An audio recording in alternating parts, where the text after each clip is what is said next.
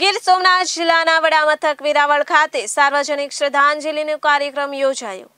જમ્મુ કાશ્મીરના પુલવામા શહીદ થયેલા ભારત દેશના જવાનોને ઠેર ઠેર શ્રદ્ધાંજલિ આપી માન સન્માન અપાઈ રહેલ છે। ત્યારે ગીર સોમનાથ જિલ્લા વડા મથક વેરાવળ ખાતે ટાવર ચોકમાં સાર્વજનિક શ્રદ્ધાંજલિ આપવાનો કાર્યક્રમ રાખવામાં આવેલો હતો, જેમાં પૂર્વ રાજ્યમંત્રી જસાભાઈ બારડ, જિલ્લા ભાજપ પ્રમુખ Zaverbhai Thakrar, DYSP Jagdish Chavda, coast guard chief officer, નગરપાલિકા પ્રમુખ મંજુલાબેન સુયાણી, ભાજપ કોંગ્રેસના રાજકીય આગેવાનો, ઉદ્યોગપતિઓ, વેપારીઓ, ભાઈઓ તથા બહેનો હજારોની સંખ્યામાં ભાવભરી શ્રદ્ધાંજલિ અપાઈ હતી અને 2 મિનિટનું મૌન પાડી પર પગલાં લેવા માટે ભારતનું લશ્કર સક્ષમ છે।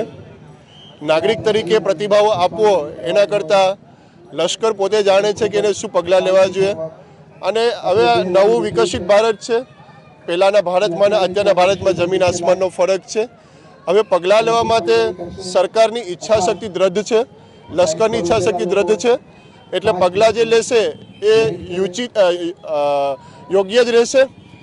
જે રીતે માનનીય વડાપ્રધાને કીધું છે કે સમય, સંજોગ અને પરિસ્થિતિ હવે ભારત નક્કી કરશે, એટલે એક નાગરિક તરીકે એટલી અપેક્ષા રાખી શકીએ કે આ વીર જવાનોની શહાદત માટે ભારત સરકાર અને લશ્કર યોગ્ય પગલાં જરૂર લેશે।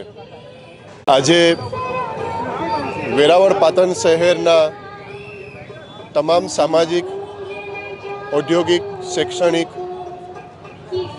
ગામના પ્રબુદ્ધ નાગરિકો, જ્ઞાતિ સમાજો દ્વારા એક સંયુક્ત ઉપક્રમે તાજેતરમાં પુલવામા 14 તારીખે જે શહાદતને વરેલા વીર જવાનો છે એમને શ્રદ્ધાસુમન કરવા માટે સાર્વજનિક શ્રદ્ધાસુમનનો કાર્યક્રમ આયોજન કરવામાં આવેલો હતું, જેમાં કોસ્ટગાર્ડ, પોલીસ ડિપાર્ટમેન્ટ, નગરપાલિકા, વિવિધ સામાજિક સંસ્થાઓ, જ્ઞાતિઓના અગ્રણીઓ તેમજ સામાન્ય નાગરિકો, નગરપાલિકા, સામાજિક સંસ્થા ધરાવતી બહેનો, આ બધા જ લોકો ઉપસ્થિત રહ્યા છે।